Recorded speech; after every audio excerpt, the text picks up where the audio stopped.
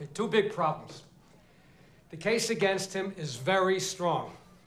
And probably more important, the legal conviction isn't the only conviction that we gotta reverse.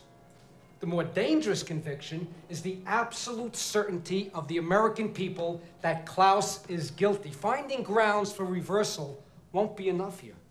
Judges on the Rhode Island Supreme Court will have to go home to their spouses and explain why they reversed. Get them to do that, we have to completely obliterate every single aspect of the state's case. Destroy both the medical case and their witnesses so the judges have no possible way to affirm. Total victory, or we are dead in the water. Now, I assume that you've all had an opportunity to look at the transcripts, first impressions. Yeah, Minnie. I think this whole thing stinks.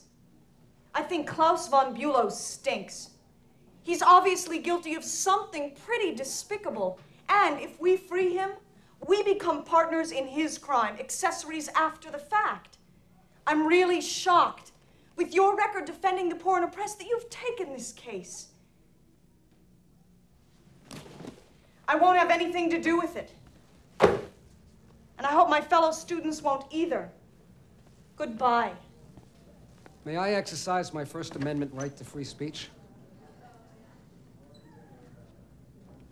If lawyers only defended innocent clients, there'd be 10 defense lawyers in the entire country, and none of you would be able to find a job. Why help guilty people get off? Oh, you're sure he's guilty? 100% sure? He had a lawyer. He had a trial.